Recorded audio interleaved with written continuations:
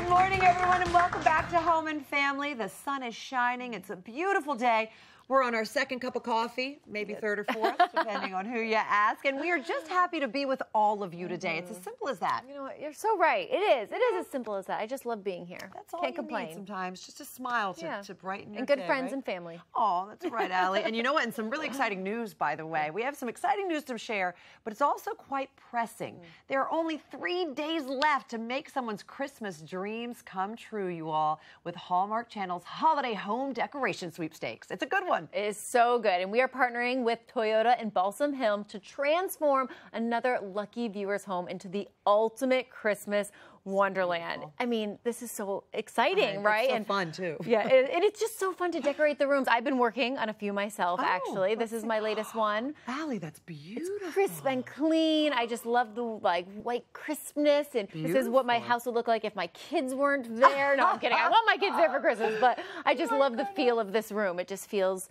it screams Christmas. It does, and I love that you used 2 Christmas trees. I did the same thing, and I love all the garland. Oh, it's so beautiful, and so much fun, and so easy to enter. Look at a few of these from some of our viewers at home. Look at that. Isn't that beautiful? Oh, my gosh. I love this room. It's so cozy. I love and that you guys, one, too. all you have to do is visit hallmarkchannel.com/Christmas, and you can deck the virtual halls of your very own Christmas room for a chance to win. Those are some really great ones. And I've said it a million times, but honestly, I get so much joy out of decorating these virtual rooms. And you can decorate 10 rooms a day and enter up to 10 times a day. Plus, you can earn an extra bonus entry when you share one of your rooms on social media. So good luck, everybody. Yes, and we love seeing them on social media, so keep them coming. So now, while we're in the Christmas spirit over here, right, I think it's time to check in with Maria, who I saw making the cutest DIY earlier. Maria, you got to give us a sneak peek. Oh, yes, and it all starts with just a box. I love making things basically out of nothing. This is an inexpensive DIY for a very secret party for the holidays. So you guys definitely want to stick around for this one. It's going to be a lot of fun and super, super easy. I can't wait to see how that one turns out, Maria. Meanwhile, we're going to check in with Larissa, who seems to have stolen my co-host for the day. I'm sorry, I couldn't resist. What are you doing, Allie? Sorry, Deb. So cute. Who are those guys? We have puppy love going on back here, Allie and I, and these 3 babies. Are you, I mean, I can see it on your face. This is the best thing I've ever done in my life. Well, I like that. We've got 3 little pups here. We have Amelia, Hayden, who's a boy, and Harriet. So it's 2 girls and 1 boy. Now, don't let their size fool you. They're only 8 weeks old. They're going to be pretty big. Oh, I hear you. I hear you. They are German Shepherd, or excuse me, Shepherd and Great Dane mix. Now, their mom was pulled out of a high-kill shelter here in LA, and she had just given birth to these babies in the shelter. It's okay. They want to get to each other. And they have been looked after from Paul Works, the rescue, and they are doing so well, and they're growing, and they're going to be strong little ones. Now, mind you, they are puppies, so as we always like to remind you, they have puppy energy. They love to run. They love each other, and, you know, they definitely need some training and all of that good stuff that comes along with puppies. It's always a good reminder because they're so tempting, and you just want to snatch them up and love on them forever and ever. And 2 of these ones have blue eyes, which obviously is amazing. So if you are interested and ready for what's happening right now, this amazing, loving moment with this puppy, you can go to paulworks.org. There are 10 puppies in all. And, you know, just another example of the fact that shelters are full of puppies or pregnant moms that need help. So please find a rescue or shelter near you and give one of these babies an adoption ever after. Allie, you have to admit, there's nothing that makes a day better than a puppy, right? No, this, like I said, nothing. And their little eyes, they're so cute. I gotta say, I know, Debbie, you're headed into the kitchen right now, but I think that I might just have to hang out here. I'm pretty full from those raviolis earlier. And, how could I leave these faces? How could I leave them? We're sticking around back here, Deb. Oh, my goodness. Thank you, Larissa and Allie. Those puppies are so cute. I just want to smush them. Meanwhile, we are in the kitchen with our next guest, who you will remember very well as a vocal powerhouse from the first season of American Idol. And today, we are singing her praises in the kitchen over her delicious chicken adobo. Please welcome to our home, Tamara Gray. Welcome, Tamara. Thank you. You're so cool. You here. As you can see, Paigey, Maria, and Kimmy are all waiting patiently at the counter. I feel like you're the Charlie's Angels commercials. Look at these sweet lawns. We're waiting patiently for your delicious chicken adobo. And to talk a little bit about American Idol. You guys remember Tamara from Wohl? Yes. The first season, it was the biggest show on television. And I have to be honest with you, 17 years later, I think your 4th place finish is still a bit of a shock. But you say, you know what, no hard feelings. That show taught you how to be a superstar, didn't it? That show taught me everything. We went through the gamut of everything of the music industry. It was like artist development on steroids when I was in the show. We would do TV commercials. We had to learn a new song every week. We had to get up on stage and perform every single. Well, it felt like every day. Right. You know, we didn't get any sleep, and we were constantly on, you know. And so as kids who came from no background of the music industry, it was very full speed ahead. You know, you had to be ready with your sails up and just go with the flow of everything. And it prepared me for everything that I've been doing since. I mean, it prepares you for life, really. It really not just does. Singing and performing. It really does. And here you are 17 years later. You have been very busy. You have 2 beautiful children and a wonderful, loving husband. I do. And you love to cook. I love to cook. So tell us about your chicken adobo.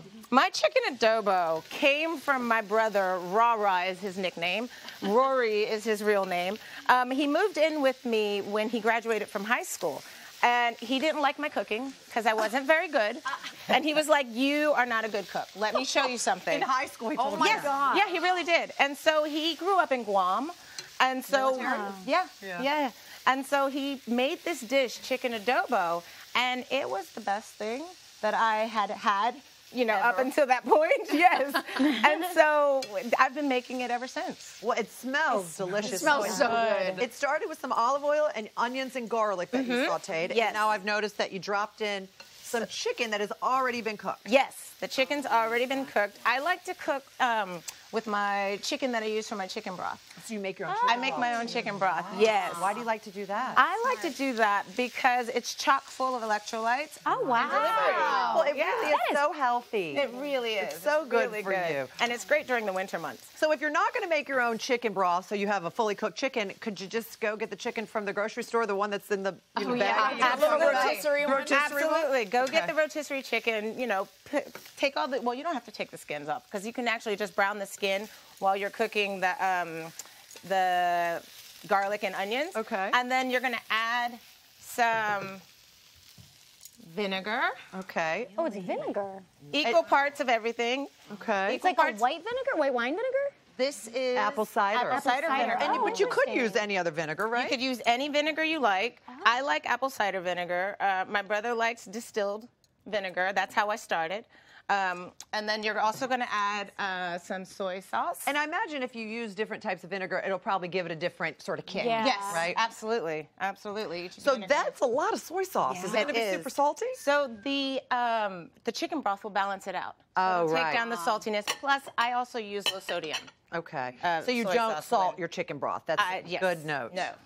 Okay. And then we add your beautiful chicken broth, your homemade chicken broth, and we let it simmer. Yes, let it simmer for about 10 minutes. Covered? 10, 20 minutes. Covered. Okay. Yes. Okay, so while that simmers, let's get back to American Idol for a minute. So Simon Cowell, we all know and love Simon Cowell, but he's also very well known for his biting critiques. Yeah. And you said, you know what? He did not scare you one bit on that stage. Not at all. You know, you were so young, and she was like, I'm not scared of Simon Cowell. I come from a family that's not afraid to speak their mind. You know, so if you are not good, they will say, no, that was terrible. Even my family now, my own family is the exact same way. But at least you know where you stand. Exactly. Right? You know, and the thing is, he was that way on TV, but behind the scenes, he was very encouraging. And even that moment when I didn't have a great performance, he was like, he didn't say anything really mean. He just said, that wasn't my favorite. Okay. Yeah. Prove me wrong on the next one. I know the next one will be good. And you did prove him wrong, because on the next one, your rendition of A House Is Not a Home, he said, was one of the best performances he's ever seen on television. Wow. Having said that, gives me chills.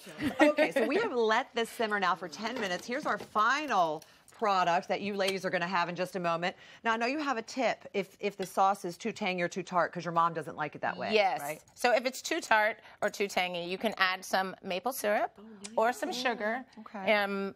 anything, whatever you, however you like to sweeten. And you do it at the end? Actually, no, you do it inside. Okay, so you can do it while it's cooking. Mm-hmm. Okay, beautiful.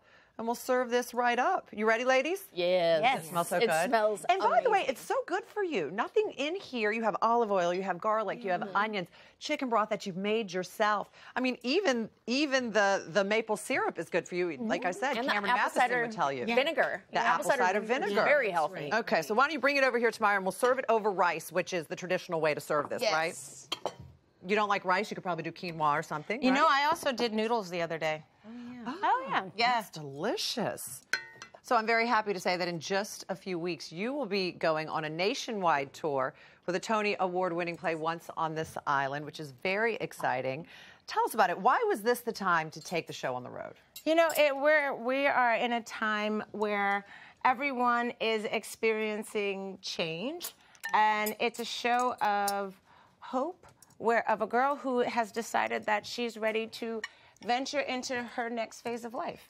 You know, her parents, she's adopted, and her parents are telling her she's not quite ready for it yet, that she needs to stay here. And she's saying, no, I am ready to go. And they're saying that there's a lot of troubles in the world, that you don't know what you're going to see.